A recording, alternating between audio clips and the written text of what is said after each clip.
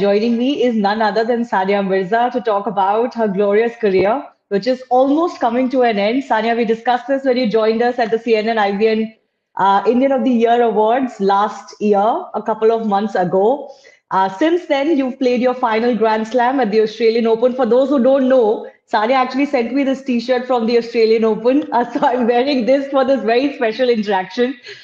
We saw your speech after your final match, and it was almost a fairy tale retirement from Grand Slams, where you made it to the finals with in mixed doubles with none other than Rohan Bopanna, one of your oldest friends and partners. And it was a very emotional moment for you. Could you describe to us what that moment was like? Um, well, I think that I was holding on to so many emotions for those 2 weeks that everything kind of came out together. And I think it probably come out anyway at whatever time my Grand Slam was going to be over.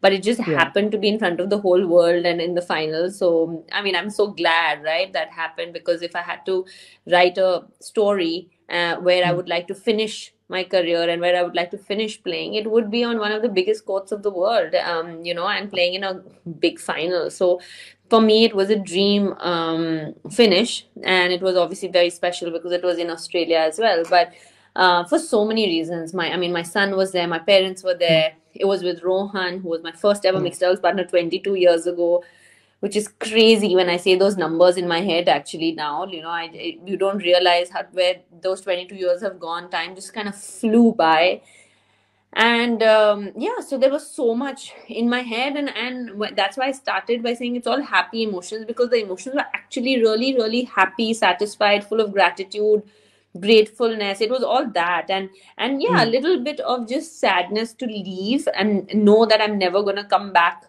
and compete in a Grand Slam final again.